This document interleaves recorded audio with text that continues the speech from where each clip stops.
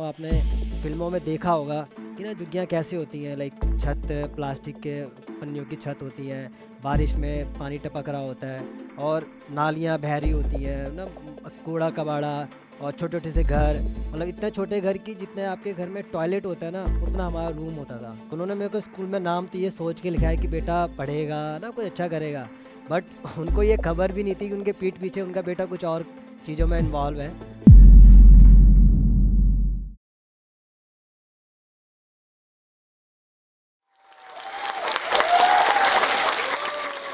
Uh, Hello, I am Sandeep. I am working in Indian Bank as a chief cashier.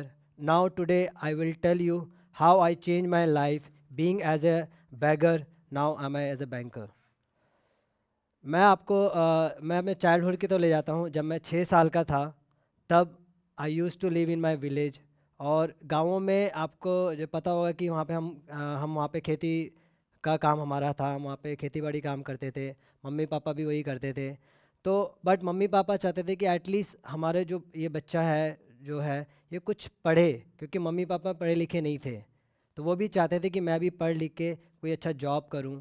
तो इस कारण से, और मैं बचपन में स्कूल जाना मुझे बिल्कुल ही पसंद नहीं था, तो उन्होंने मुझे गांव से दिल्ली लेके आए। तो झुग्गियों में दिल्ली में हमारा कोई अपना घर नहीं था, तो हम झुग्गियों में ही रहते थे। झुग्गियों में हमारा घर था और झुग्गियों में मैं आपको कुछ बताना चाहता हूँ। आपने फिल्मों में देखा होगा कि ना झुग्गियाँ कैसी होती हैं, लाइक छत प्लास्टिक के पन्नियों की छत होती हैं, बारिश में पानी टपक रहा होता है और नालियाँ बह रही होती हैं ना, कूड़ा कबाड़ा और छोटे छोटे से घर, मतलब इतने छोटे घर की जितने आपके घर में टॉयलेट होता है ना उतना हमारा रूम होता था। और उस रूम में हम सोते थे, हम वहीं पे खेलते थे ना, पूरी फैमिली, वही हमारा किचन रूम, मतलब एवरीथिंग एक छोटे से रूम में। और जब भी कभी बारिश होती थी तो जो नालियाँ थी ना ऐसे भर जाती थी, हमारे पूरा पाँव उसमें से हम लोग को निकलना पड़ता था। और दिल्ली में जब हमारे पेरेंट्स आए तो वो ज़्यादा पढ़े लिखे तो थे नहीं, तो उन्हें नॉर्मली लेबर वर्क ही काम मिला करने के लिए। तो मेरे पापा एक पेंटर हैं और मम्मी हाउसमेड है जो घरों में काम करती हैं। सुबह 7 बजे से लेके शाम के 8-9 बजे तक वो यही काम करते थे। पापा भी ऐसे दूर दूर जाके पेंट का काम करते थे। मम्मी पापा मुझे जब यहाँ पे मेरे स्कूल में नाम लिखाया तो उन्होंने मेरे को स्कूल में नाम तो ये सोच के लिखा है कि बेटा पढ़ेगा ना कुछ अच्छा करेगा, बट उनको ये खबर भी नहीं थी कि उनके पीठ पीछे उनका बेटा कुछ और चीज़ों में इन्वॉल्व है। मैं कुछ ऐसे दोस्तों के जो मेरे से उम्र से ही बड़े थे, कुछ मेरे बराबर के भी थे, उनके साथ मैंने दोस्ती कर ली। तो उनके साथ रह के मैं स्कूल बंक करके ना आई use to go here and there, मैं आई यूज़ टू रैग पिकिंग। और मेरे को वीडियो गेम का भी उस टाइम शौक उनके थ्रू लग गया था। और तो और उसके साथ साथ, क्योंकि वो मेरे जो दोस्त थे वो लोग स्मोक भी करते थे, गैम्बलिंग भी करते थे, तो वो सब चीज़ें मेरे को उनके साथ रह के मतलब सीखना पड़ा मजबूरन। मतलब उन्होंने कहा अच्छा यार ये दोस्ती है, ये एक बार एक पी के देख, बड़ा मज़ा आएगा मतलब।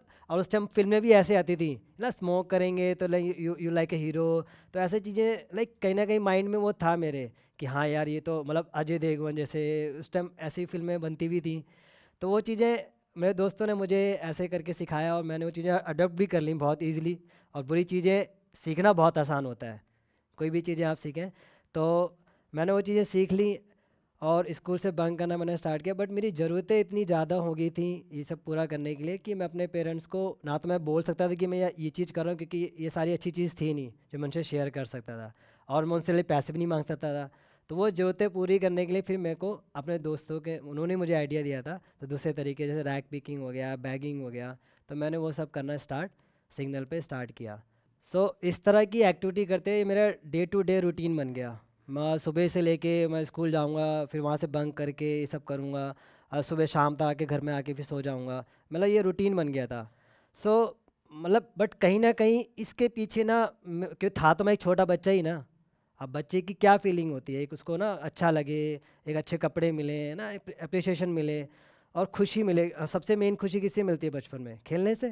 बस बस वही एक दिन मैं ऐसे ही जा रहा था ग्राउंड से, साथ में हमारे स्लम झुग्गियों के साथ में ग्राउंड था और वो बहुत अच्छा ग्राउंड था। बट एक चीज़ बताना चाहूँगा, उस ग्राउंड में स्लम के बच्चों को आना, वहाँ के जो आसपास के लोग थे वो काफ़ी अवॉइड मना करते थे, क्योंकि एक वो करते भी इसलिए थे कि बच्चे वहाँ पे तोड़ फोड़ करते थे, गालियाँ देते थे, तो वो मना करते थे। तो एक दिन मैं ऐसे ही गुजर रहा था, तो वहाँ पे मैंने देखा एक भैया थे, उनका नाम सिल्वेस्टर पीटर है, वो उनको मैं भैया बोलता हूँ, और वो हमारे एकेडमी के फाउंडर भी हैं। तो वो काफ़ी बच्चों को गेम खिला रहे थे, और बहुत अच्छा गेम जो मैंने कभी खेला भी नहीं। उसे देख के मैं इतना मतलब इतना लाइक खुशी मिल रही थी कि हाँ ये मतलब कोई अच्छा गेम है, मुझे खेलना चाहिए, मैं कभी खेला नहीं। तो लेट मैं जाके फिर मैं पहले वहाँ दूर से खड़े होकर देख रहा था, आई वॉज इन्जॉइंग, सिर्फ देख के ही मैं इन्जॉय कर रहा था। फिर मुझे लगा काश मैं भी उन बच्चों के साथ खेलूं, और वो भी बच्चे कहीं और के नहीं थे, वो भी स्लम के ही बच्चे थे। तो मैं उनके पास गया, और जैसे ही मुझे थोड़ा टाइम मिला उनसे पूछने का कि क्या मैं भी आ सकता हूँ, मतलब बहुत हिचकिचाते हुए मैंने उनसे पूछा। तो मतलब मुझे यकीन नहीं हुआ कि वो मुझे इतनी जल्दी बुला लेंगे और बोल देंगे हाँ तुम आके मुझे ज्वाइन करके खेल सकते हो। तो उन्होंने मुझे गेम खिलाया, और मैं बता नहीं सकता, मतलब उस दिन वो गेम खेल के उन बच्चों के साथ जो खुशी मिली, और वो बच्चे इतने खुश थे, और उनके साथ रह के मेरे को मतलब इतना खुशी मिला ना, मुझे जितना कभी नहीं मिला। फिर मैं रोज़ एवरी डे उस टाइम, और ये नहीं कि मैंने अपने जो बाकी चीज़ें थी सब छोड़ दी, वो पार्ट टाइम जो वो भी चल रहा था, बट मैं वो भी चीज़ें कर रहा था साथ में। तो बट उस टाइम मेरे पे फिर दो धीरे धीरे रास्ते आ गए। एक मतलब कोई कहते हैं ना कि लाइफ में हमेशा दो कभी रास्ते आते तो हमें एक लेना ही पड़ता है।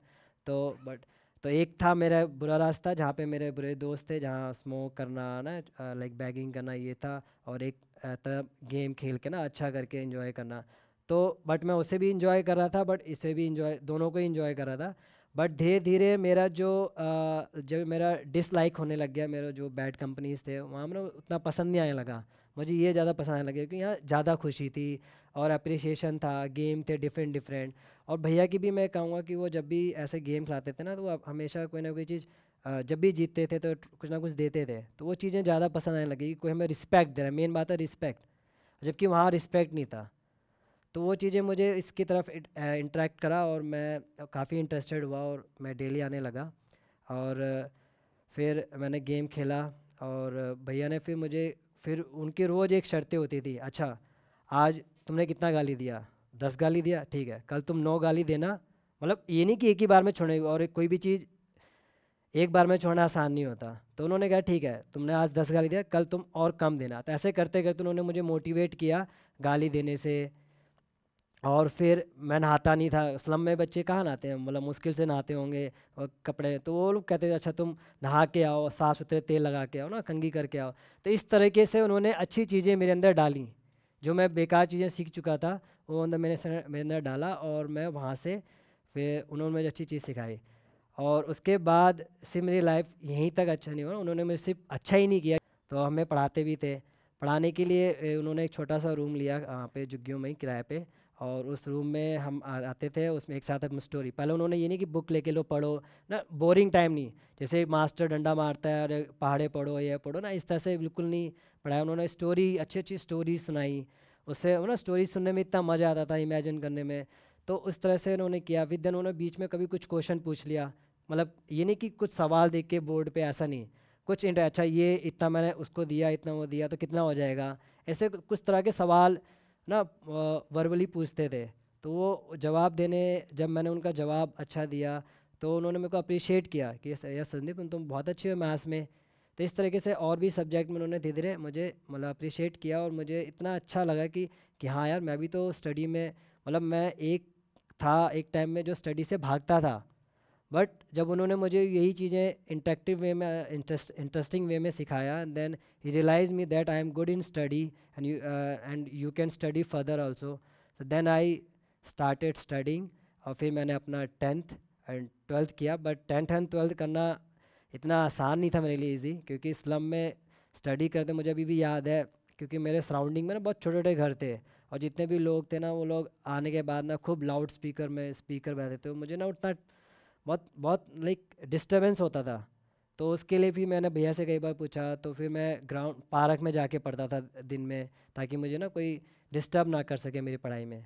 तो इस तरह से मैंने पढ़ाई कंप्लीट करी, अपना 10th किया मैंने, और 12th किया।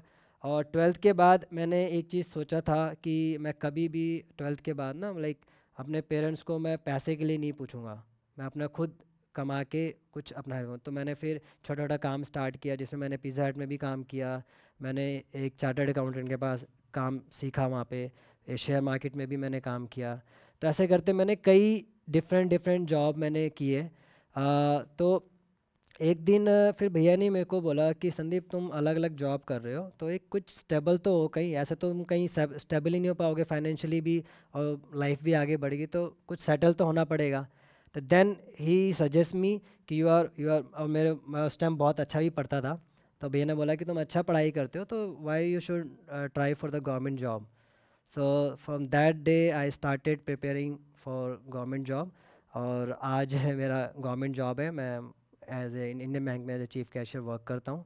और इसमें मैं बस आपको लास्ट में यही कहना चाहूँगा कि लाइफ में हमारे पास कई रास्ते मिलते हैं, दो मतलब अच्छे बुरे करने के लिए, तो हमें वहाँ पे ये देखना होता है कि हमें मतलब ऑफकोर्स अच्छी चीज़ें अडॉप्ट करना बेकार चीज़ें अडॉप्ट करना बहुत ईजी है, बट उन्हें छोड़ना बहुत डिफ़िकल्ट है। बट अगर हम थोड़ा सा अपना विलिंगनेस, ये नहीं कि हमें अच्छा गुड गाइडेंस हो, वो भी हमें चाहिए, एक अच्छी कंपनी मिले वो भी हमें चाहिए, बट उसके साथ अगर हम थोड़ा सा अपना सोचें कि यस मैं ये कर सकता हूँ और अपना एक विलिंगनेस रखें और अच्छा करने के लिए करेंगे तो हम ज़रूर उसको अचीव कर सकते हैं।